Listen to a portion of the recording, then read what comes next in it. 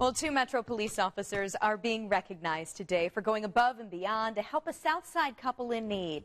We told you last week an Officer Disney and Officer Hayden were called to a house by an elderly couple who was running out of food. At times, they'd even been eating dog food. Well, when the officers saw Bill Haynes' nearly empty refrigerator and freezer, they just had to help.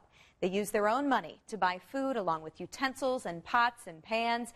And that's why at today's roll call meeting, they were named Officers of the Month. I appreciate it.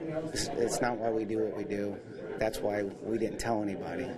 They found out from other sources.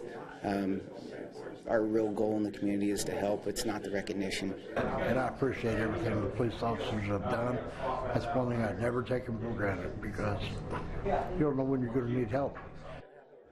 The officers also received a small gift, and Haynes says since he can't repay them for what they did, he plans to pay forward their kindness.